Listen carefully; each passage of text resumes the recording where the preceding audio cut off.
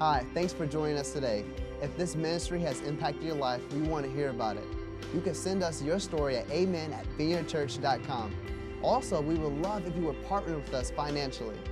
You can go to vineyardchurch.com and click the Give online or text your donation amount to 757-230-2110. Fear.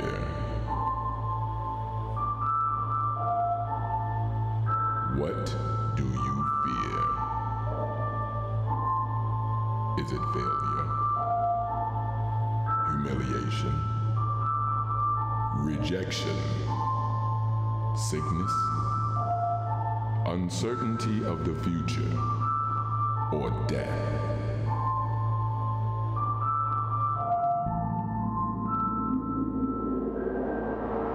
But what does God say?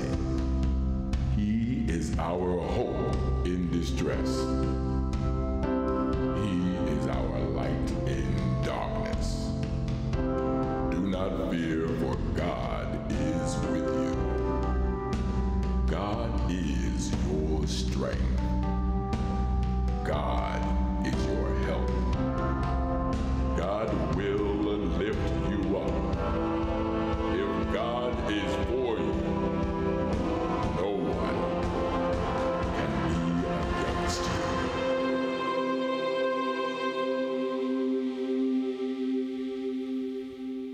How are you today? How are you today? Well, welcome if you're joining us online. We are glad that you're here with us. We are starting a new series called Feel the Fear. And you know, all of us from time to time have things that cause fear. Certainly the Hurricane Florence caused a lot of fear, caused a lot of trouble in our lives recently. And those things come. Sometimes we bring them into our lives. Sometimes they come upon us like a hurricane. Recently, I brought one into my life. Just a few months ago, the water was cooler.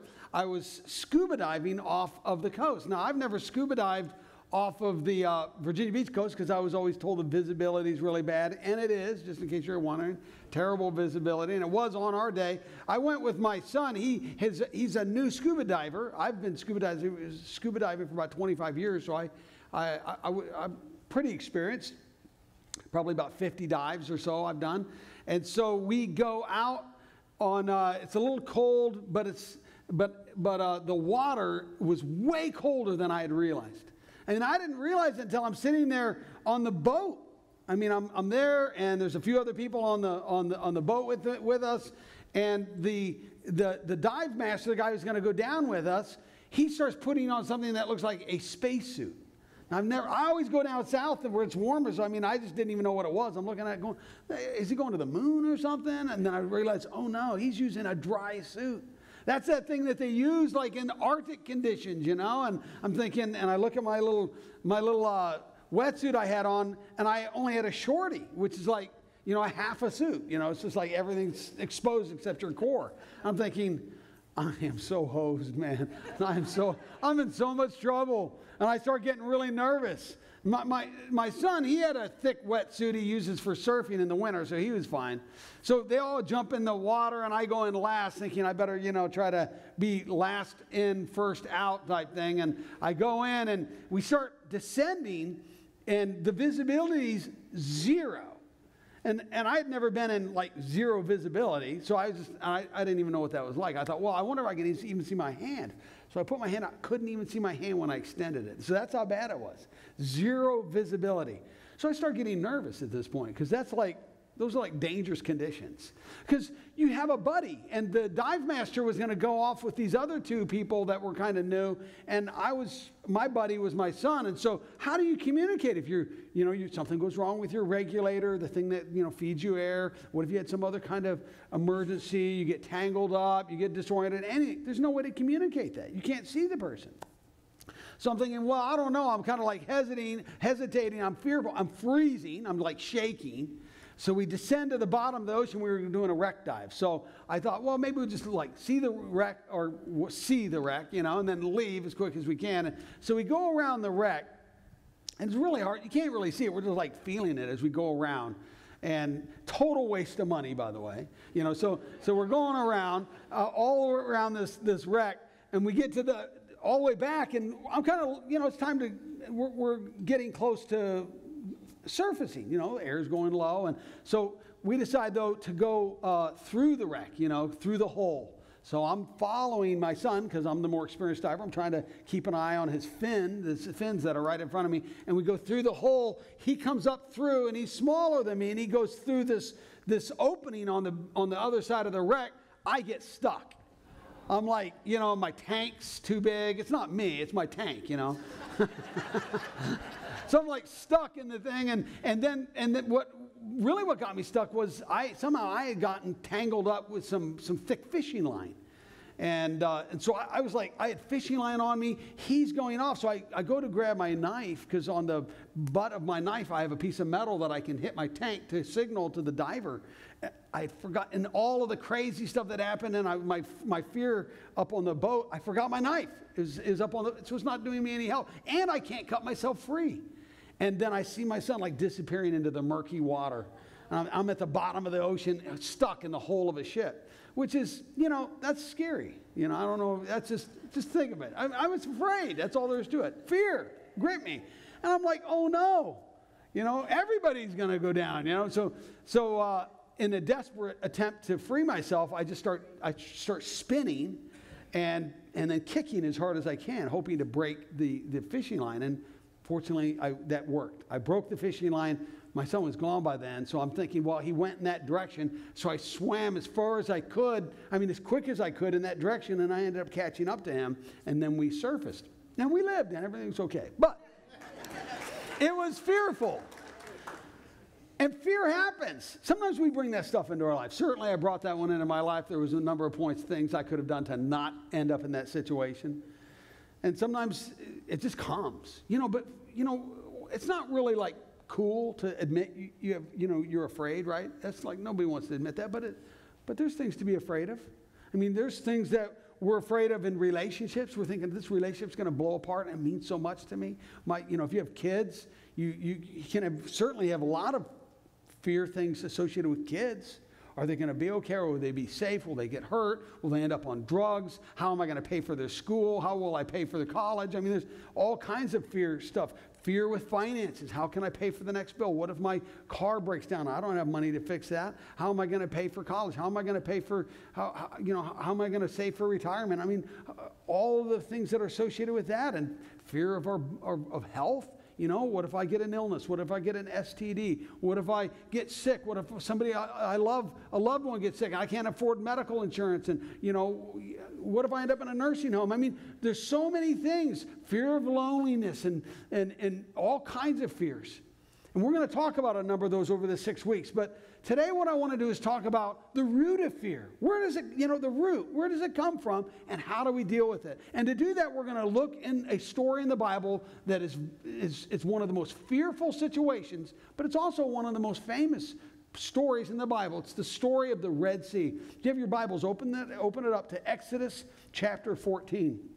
We're going to read that passage and kind of look at that, because it really does help us to see how to deal with our fear, because that was a fearful situation they were in. You have Moses and the people of Israel. They were enslaved for 400 years. God then brings Moses as the deliverer. There's all these plagues that happen. Pharaoh says, and Moses keeps saying, hey, let my people go. Finally, Pharaoh says, you know what? Get out of here. And they leave. This happened. So 5 days earlier than the story in Exodus 15, they leave, and then here they are 5 days later, and they're stuck in between two mountains and a sea, the Red Sea. And they're kind of in this cul-de-sac. And this is where we pick up the story here, because Pharaoh changes his mind. So he gets on his chariots. They're going to go. They're going to kill a bunch of people. They're going to enslave the rest. And here's what it says. As Pharaoh approached, they're stuck. They're in this cul-de-sac. Pharaoh's approaching. The Israelites looked up, and there were the Egyptians marching after them. They were understandably terrified. And they cried out to the Lord. Heart attack time. Scared to death. Oh no, we're going to either die or be enslaved again. This is terrible. And they react. Now, there's 4 common reactions to fear. When we get caught up in fear, 4 common reactions. We see the Israelites fall into these very things. For number 1, fear can make us skeptical. It makes us question. It makes us doubt. It causes us to doubt ourselves, doubt others, doubt God. They said to Moses, was it because there were no graves in Egypt that you brought us out to die in the desert? So you can just hear in their language the sarcasm, you know, like, hey, you couldn't find a better place to let us die? You have to do this? I mean, they're ridiculing them. They're skeptical. They're sarcastic. And when you have somebody in your life, somebody at work, somebody in your home who's acting like that, very cynical, very skeptical, you know, there's the reason behind it is fear. Fear is at work. Number 2, fear causes us to be selfish. When we focus on ourselves, our own needs, and they say there in verse 11, what have you done to us by bringing us out of Egypt? So they're blaming Moses. And you know, there was a book written back in the 1970s, very popular book, Looking Out for Number One. It was a book on self-confidence. But that very title is a statement of fear. If I don't look out for me, nobody else will. I got to look out for number 1. I've got to be selfish. I got to be concerned about me. Those are statements of fear. I'm afraid. I'm not thinking of the bigger picture. And I'm certainly not going to, I'll blame other people if that's needed. This is real common in corporate America. Mistakes are made. When mistakes are made and things happen, and what happens? The boss rarely owns it, right? They're hiding behind people. They're afraid of the shareholders, of the stockholders, of the media, all kinds of things. Same thing with politics. Politics, all the things that happen and bad decisions in government. Who's owning those mistakes? I don't see too much of that on either side of the aisle. I mean, everybody's, because they're afraid, right? They're afraid of their reputation. They're afraid of being called names. They're afraid of the ballot box. They're afraid of their supporters, the people that fund them. And fear causes us to be selfish. Number 3, fear causes us to be stubborn.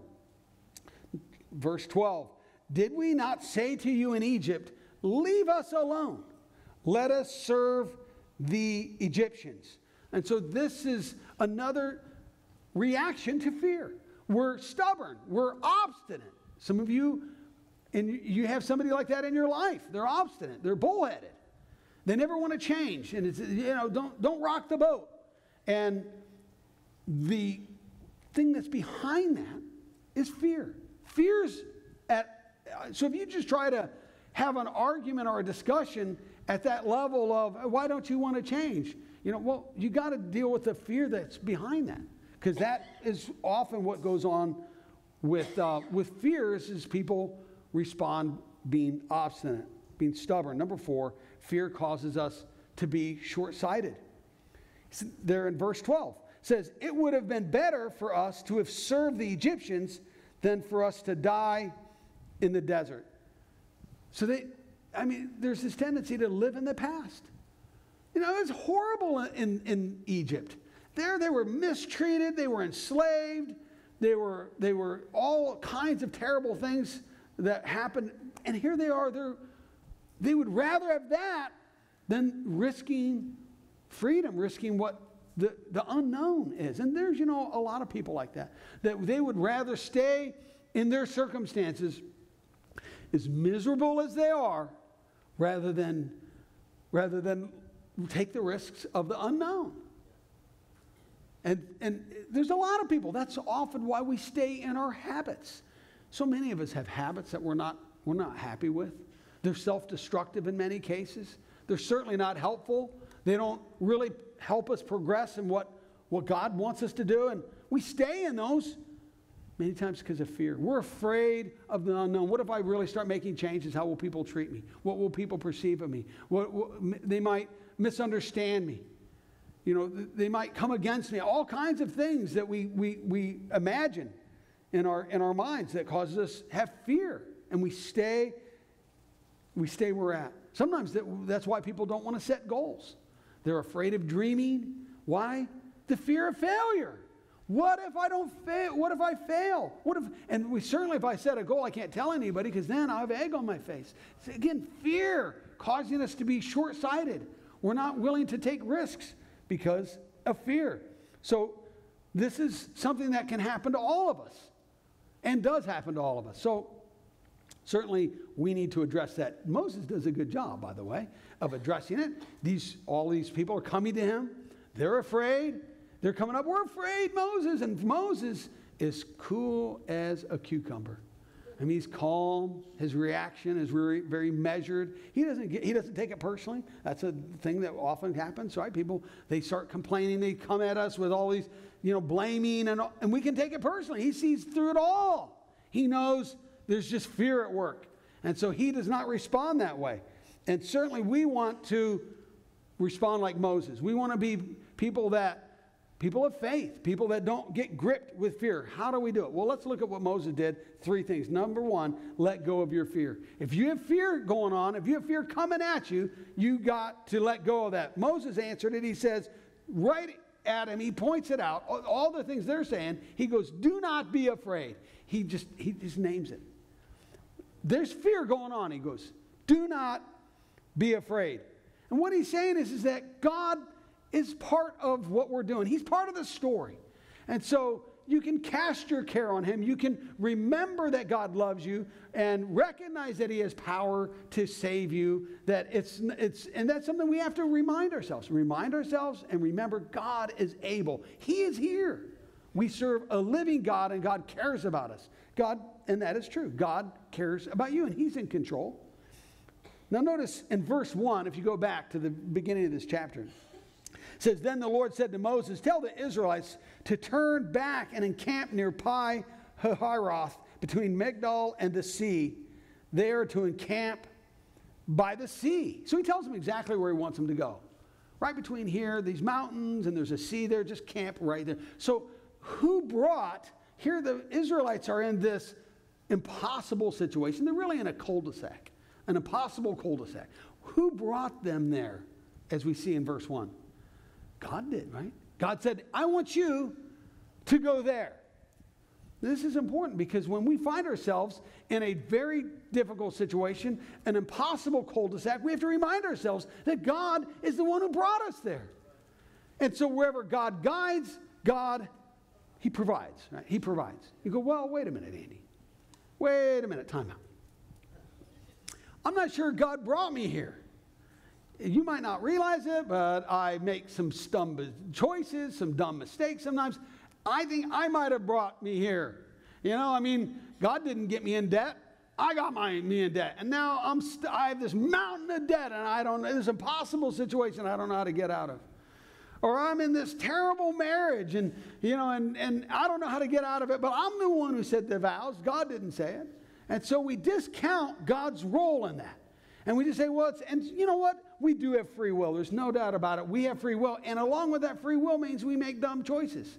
But here's what we see about God all throughout the Bible, is God is so good that he is able to incorporate our free will, a.k.a. bad choices, our free will, the things we do, the good things, and the bad things, the dumb things, and he integrates that into his will. And it becomes part of his plan for us. He doesn't just discount us. Like, oh, well, you ruined everything, so you're on your own. Good luck. It's not the way I wanted to go. Just remember that. You might have been raised in a home where that's where you were taught. Hey, you made your bed, now you sleep in it. And that's fine if some people want to parent that way, but God doesn't do that. We don't see that. That's not consistent with what we see in the Bible. Look at this situation we're looking at today, this story. The Israelites, here they are, they're in slavery, they just get out, just 5 days early, here they are, they're in a terrible situation. How did they get there? We have to go back 400 years. 400 years earlier, you had their forefathers make some dumb choices. Isaac made a dumb choice. Jacob made several. He had 12 kids, 10 of them made a stupid decision, and they sold one of the kids into slavery. He ended up in Egypt, and then you have Joseph, who's the one who sold into slavery. He ends up becoming, getting freed. It's a whole story, but he gets up with his dad and says, hey, why don't we move everybody to Egypt? The pharaohs love us. We're like pharaohs. When we walk by, I can high-five the pharaoh. They love us, man. This is the place to be. Let's come to Goshen. That was a bad decision. Bad call. And so they end up in Egypt. That Pharaoh dies. The next one goes, you know what? I don't like you guys at all. Boom. 400 years of slavery. Bad choice. And there's other bad decisions. I'm just pointing out some. But my point is that they find themselves in this situation, and God is with them. God is the one who said, you go to this place. It's what was bad is going to get worse. But all along, he has a plan for them. It's not like God's like trying to figure it out on the fly. Whoa, that was a bad call. Let me see. Open up the sea. No, he knew all along what he's going to do. He knew what Pharaoh was going to do. And so this is important because some of you are in an impossible situation. You're in a miserable place. You're in a place that looks so like there's no hope. And I am telling you that God wants to deliver you, and he's with you, and he already has a plan to do it. And it's your response now. Your response to come alongside and say, yeah, God, I want your plan for my life. And so you need to let go of that fear. You got to realize God is bigger than my problems. God is bigger than the problems that I have. Now, why does God even allow us into impossible situations? Well, we see two reasons. Number one is because it's for God's glory. God wants to move on our behalf. He wants to be that supreme being in our lives, our creator, and he wants us to recognize that. Exodus 14 there in verses 3 and 4 says, Pharaoh will think the Israelites are wandering around in the land of confusion, hemmed in by the desert, and I will harden Pharaoh's heart, and he will pursue them, and I will gain glory for myself through Pharaoh. So I'll gain glory for myself through Pharaoh and all of his army, and the Egyptians will know that I am the Lord. So the Israelites did this.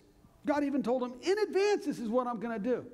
I'm going to let this thing get so bad, and then there's no answer but God coming through. The problem that you have is allowed to be in your life so that a miracle could come. If you didn't have a problem, you wouldn't need a miracle. If you didn't have this impossible cul-de-sac you find yourself in, you wouldn't need God's deliverance and God to be glorified in that situation.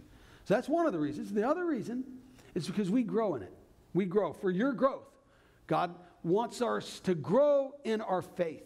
How do you grow in your faith? How do you stretch that? If you want to grow in your muscles, well, you go to the gym, throw some weights around. How do you develop your faith? How do you grow that faith muscle? Well, by being put in tough situations. Situations where it takes faith to actually get through it. James 1 says, dear brothers and sisters, whenever trouble comes your way, let it be an opportunity for joy. Whoa, joy. That's not my response. So, well, let's see what he says. Hear him out, okay? For when your faith is tested. So he's talking about you have joy because God wants to grow you in faith, and this is how it happens. When you're in a difficult spot, your faith is tested, your endurance has a chance to grow, and so let it grow. For when your endurance is fully developed, you will be strong in character and ready for anything. So if you are facing a personal Red Sea right now, God is saying, hey, I'm with you. And here's what you need to know. When you're a child of God, he is your Father, and everything goes through his hands. Everything goes through his hands. And so everything is Father filtered. And so it doesn't matter how you ended up there, whether it's your fault, somebody else's fault, how much God led you there, but God says, I'm going to be there with you. I have a plan to rescue you. I have a plan to give you strength and hope and deliverance. Deliverance certainly is a big part of what God does, and healing, all these things. You see, God has a good plan for you. The enemy does not. But God's plan always is good. You say, Andy, why don't I always get good? Well, sometimes we're still in the process. We're still walking towards the cul-de-sac where we're going to be in. But God all along has a plan for his deliverance for his people. Number two, we look up. So this is an important part. Certainly we want to not be afraid, but we also have to look up and look to God. There in verse 13, Moses answered the people, do not be afraid. Now notice he says, stand firm, and you will see the deliverance of the Lord that he will bring you today. The Egyptians you see today, you will never see again. The Lord will fight for you. You only need to be still. So this is this idea of standing still. When we're afraid, our tendency is to run, right? Not to stand still. So standing still is like the opposite. You know, just stand still. Stand still. If I was the Israelites and you're hemmed in, I'd probably be running in a circle. I got to do something, right? Run. I can't run. They couldn't run away. Stand still. When you can stand still, you're able to look up. You can't look to God. It's hard. It's really like hard or impossible to look up when you're running. By standing still, you can look up. Recently, we bought a dog in our home. It's a golden doodle, and so our little dog's about 9 months old. So it's been terrorizing our home, destroying things, and I'm trying to intervene and teach the dog good behavior. So I'm teaching the dog behaviors, things like, come, sit, stay, leave it, those kinds of things, right? And then I do some other little tricks too, like jump through a hoop and stuff. But those are like little parlor tricks, right? But above all of the tricks that I'm trying to teach my dog, there's one that supersedes all of them. One that's more important than all the other. And those are important tricks, important behaviors. Come, sit, all those things, off. One's above all of those, and it's the word, watch me. Words, watch me. Watch me. And I point to my face, to my eyes, watch me. And I'm training that, and I regularly work that into all of them. And the reason is because my trainer says that dogs, they have a hard time generalizing. And so you can teach them some kind of trick or behavior like in your living room or your den, but then you go outside in the backyard and then they forget it because all of a sudden there's squirrels running around, there's all these distractions. You take them somewhere else, like to the dog park or to the stores, and they totally forget it real easy. Because, that behavior was for over there, not here. And they have a hard time generalizing. And so by saying, watch me, it helps them to pull away all those distractions and focus in. And then when they hear the command, they go, oh yeah, I know what to do. I'm supposed to do that command. It doesn't matter where I'm at. And so watch me. Watch me. God is saying that to some of you. You're in a difficult spot. You have distractions. You have things that are pulling at your emotions, at your sanity. And God is saying, watch me. Look at him. Look at him. Look up. And you can't do it at the same time. You're all stressed out in fear. That's why he says, stand firm. Be still. And learn to look up and to watch God. Now, it's as I said, it's ironic because they can't run anyways. And so here they are. They're stuck. But he still says, no, don't try to even attempt to run. Watch me. Watch God. The lesson here is that God often allows us to go even to the very last second, before he brings the answer, because that's where our growth happens. As we're being stretched, we don't like it. He could have done the miracle on 5 days ago, but instead he waits until we're in this very difficult spot because it grows us. It's a test of our faith. And then number 3 is to launch out. In other words, at some point, there's this something you've got to do. You've got to move. You've got to do something to respond. It's no longer time to stand and sit and wait. Look at this, verse 15. Then the Lord said to Moses, why are you crying to me? Tell the Israelites to move on. I wonder if God thinks that's what we're doing sometimes when we're praying, I'm done. Just quit your crying. The Living Bible translates it, quit praying and get people moving. It says, raise your staff and stretch out your hand over the sea to divide the water so that the Israelites can go through the sea on dry ground. See, there's a time to pray and there's a time to forge ahead. There's a time to be contemplative and reflective and maybe fasting or whatever you're doing, meditating. And then there's a time to get up and you do something. And this was their time. Faith is a verb. Faith is it's an action step. we actually have to do something, to demonstrate, to grow in our faith. And we all have faith.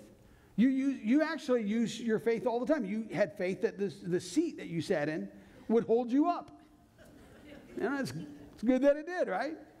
You say, that didn't take a lot of faith. Well, some things take more faith than others. If you get sick, you go to the doctor, and you go, he writes down, scribbles something on a piece of paper and gives it to you. You look at that, and you go, well, I hope the pharmacist can understand that, because, it's like chicken scratch, which I think the doctors do that on purpose.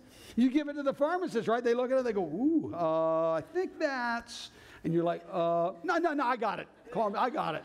And then they put some powder and some pills, and they go, here you go. This should make you better. And then what do? You take it, right? You're putting faith. We use our faith all the time. It's just, how do we use faith? And God says we need to put our faith in Him. We step out and we say, and God's calling you to do something where you're supposed to step out and do something. Some of you need to speak up. And I was praying about it when during the song portion of our service, and I just felt like that. I felt like God said, "There's some people that you're being treated poorly, or you're being called names or harassed at work or in some situation, and you're not sure whether you should say something." And I'm telling you, for some of you, that is what God wants you to do. And you know if it's you. Where I wasn't sure this past week. Well, you need to say something. You need to stand up, and you need to speak up. You need to speak up if you know somebody's being hurt. You need to speak up if you know something's wrong. God gave you a mouth, and He's going to give you courage with that, because that's what it takes. It's not just a mouth, but if you get locked up in fear, then you don't say anything. So you got to speak up, and I'll pray with you to be able to do that. There's normal emotions of fear, and then there's ones that are beyond normal. A normal emotion of fear, if you have fear, that's a normal thing, right? We all have fear. I had fear. Sharon and I had fear this past week. We went to my niece's wedding in L.A., and we went to this urban environment. It was like down in downtown L.A. It was a repurposed warehouse. I'd say renovated, but it wasn't. It was just a repurposed warehouse. And so they have the ceremony right there. We go into the warehouse, and it's all cinder blocks, and so the music's like super loud. Not just decibels, but it's reverberating. And as the night progresses, it gets dark. And Sharon and I go, let's just take a break outside for a second. So we go outside, and we sit down on this bench that's on this, there's this lattice wall. And there's a bench right next to it. So we sit next to it, and we're resting, laying down, kind of resting on the lattice wall. And then somebody comes out, and they come up with this weird face on their, weird expression on their face. They go, there's a cockroach right over your head. And so I look behind, Sharon and I both look. I look behind. Well, it was dark.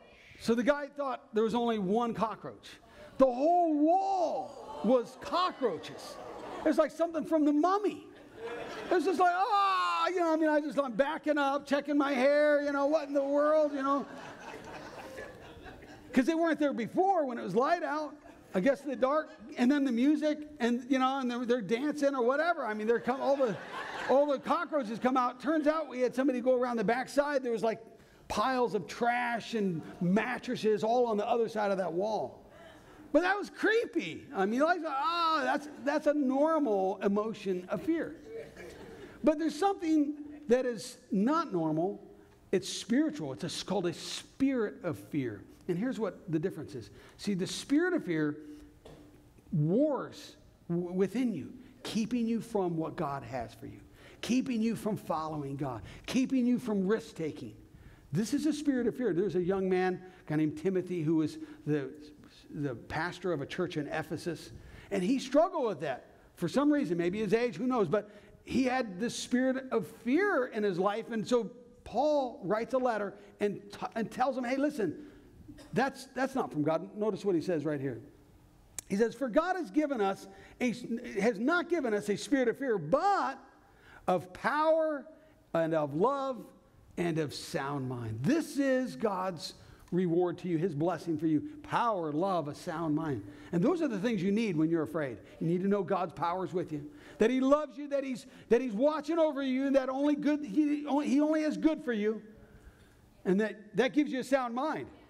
You know, I don't have to be all anxious. I don't have to have my sleep all ripped apart. I don't have to be just in knots and my ulcers and all the things that happen to our lives when we're gripped in fear. He goes, no, I have power, love, and a sound mind for you. But it means you have to believe for that. You have to step into that. It just doesn't come on its own. Verse 16 said, raise the staff and stretch out your hands over the sea to divide the water so that the Israelites can go what? Through the sea. He brought them through it. And this is true with our problems, our impossible situations. God usually brings us through it, not around it. It's, you know, we go through it, and in that process of going through it is where we really grow in our faith. Verse 21, then we'll close. Then Moses stretched out his hand over the sea, and all that night the Lord drove the sea back with a strong east wind and turned it into a dry land. The waters were divided, and the Israelites went through the sea on dry ground, with a wall of water on their right and on their left. How would you like to be in that situation? Pretty scary, actually. I mean, God's delivering you, but every step is a step of faith. What if you could be, second guessing yourself, especially if you have a spirit of fear. Oh, well, what if he decides he doesn't love me anymore? What if all of a sudden you remember some stuff that you did that's unconfessed sin? Oh no, unconfessed sin. And what if that water falls back in on me? And then at some point, you're like halfway and you go, well, it's just as far forward as it is back. I might as well keep moving. You walk through it. You walk through it. You don't let that stuff keep you back.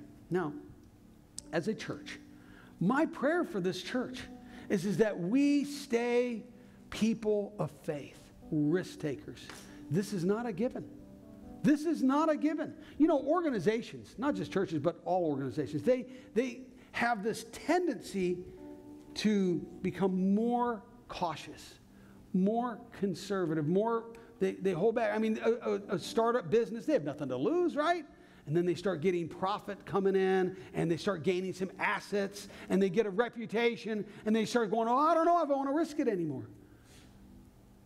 And that might be okay for a business, but that is not okay for a church. Sharon and I started this church 24 years ago.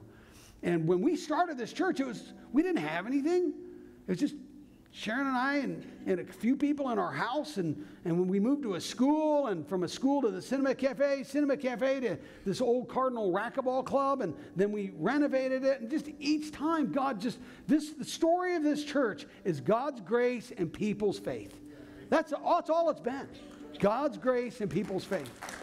And I want it to continue to be like that. I don't want us just to get settled and go, okay, well, we got our place, and let's just, what if God calls us to do something big? We can't shy away from that. And that's true of you individually. That's as a church. But you have to make a choice every day to get up and say, today I'm going to live in faith. And if God calls me through something, a difficult situation, because he wants to grow my faith, he wants me to walk through it, I'll give him glory, I will grow through this circumstance, then I would pray that you would be willing to do that. God has power for you, love. He wants to give you a sound mind. He doesn't want you to fall into that camp where you're skeptical or selfish, where you're short-sighted, you're afraid of dreaming anymore. Fear can rob you. You can exist with fear, but you can't live with fear. You can't really live the way God wants you to live. And so you need to deal with that. I mean, we talked about the roots of that. We talked about how to resolve that. How you have to, the best way is to face your fear straight on. And you just say, I'm going to let it go. I'm going to look to God. And then I'm going to launch out. I'm going to do, if God tells me to do something, I am going to do it. For some of you, if you're far from God, the way you launch out is to put your faith in Christ. You step out. That means by praying. You say, God, yes to Jesus Christ. Thank you for coming and dying on the cross for me. And you put your faith in him. You say, today I'm going to actually step out and trust you. And I'm going to pray with you to do that. For some of you, you've already made that choice, but you've never been water baptized. And that is your next step. You need to do that. You need to make a decision today, because we're doing one in 1 month, the 13th and the 14th of next month. Say, I'm going to get baptized. And if you've never been baptized, Jesus did it himself. He got baptized. He said, he goes, I want to be a role model. I don't want to ask my followers to do anything I haven't done myself. So he didn't need to get baptized, but he did. He says, I want everyone who says they're a follower of Christ to be baptized. And so for some of you, that is your next step. You say, Andy, I was baptized as an infant. Well, that's for your parents baptized you. I'm great. I think that's wonderful. I was baptized as an infant. But at some point, that was their faith. At some point, I needed to act on my faith. And I needed to get baptized. And so I did. For some of you, it's getting into growth track and taking that next step. Say, I want to make a difference with my life. I want to serve along other people that are changing their communities and making a difference.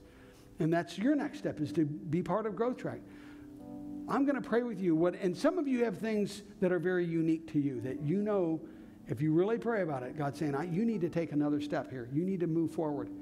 And the thing that's holding you back is you're afraid. And so I'm going to pray with you right now that the spirit of fear does not have hold on you. You can recognize that, hey, I'm afraid, but it's not a spirit of fear. And that way you can move forward with what God has for you. Let's pray. Let's bow our heads and pray right now. Well, Lord, I just invite you right now into this space, right here.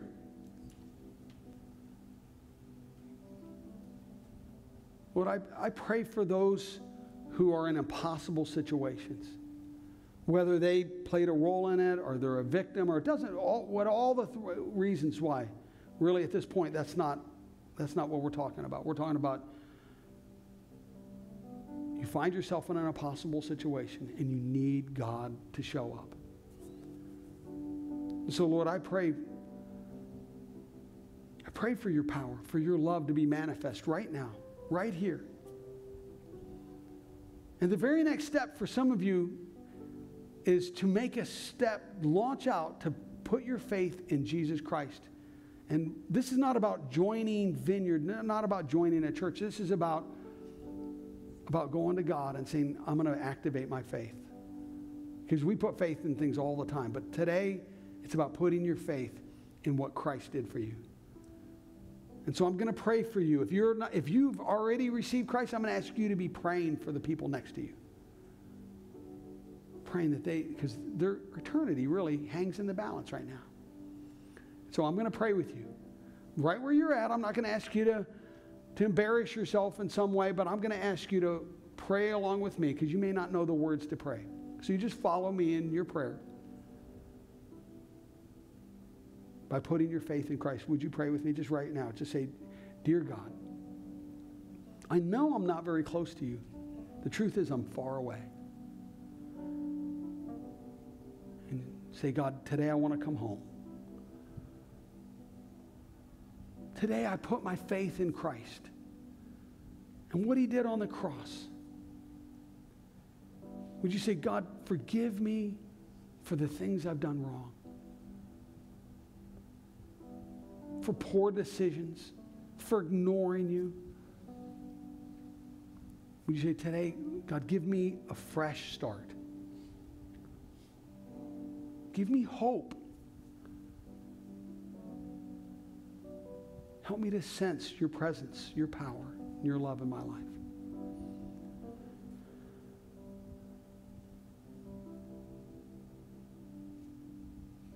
And then if you're in an impossible situation, regardless of where you are, would you say, God, help me to look not to the circumstances around me. For some of you, God's word for you is watch me. I mean, maybe you're struggling with generalizing. Maybe you hear about God's love in here, in this place, but then you go out and you forget. With all the worries and the problems of the world, all the things that are going on. And so maybe God's word for you is tomorrow or later today. Remember God's word when he says, watch me, stand firm, look up. God, I thank you for your ability to reach into our lives, how much you care for each one of us. Help us, Lord, experience your power. In Jesus' name, amen. Thanks for tuning in to today's message. If God is impacting your life through this ministry, join us in reaching others by investing today. You can give by texting your donation amount to 757-230-2110 or by going to vineyardchurch.com/give. Also, don't forget to subscribe to our channel so that you never miss an update. We'll see you next week.